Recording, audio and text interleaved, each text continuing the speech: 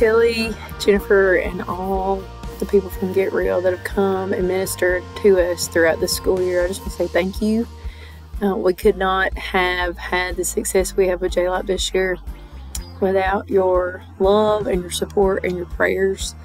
And I just want y'all to know that I love you, and I pray God's blessings upon you for taking time out of your lives to invest in our young people.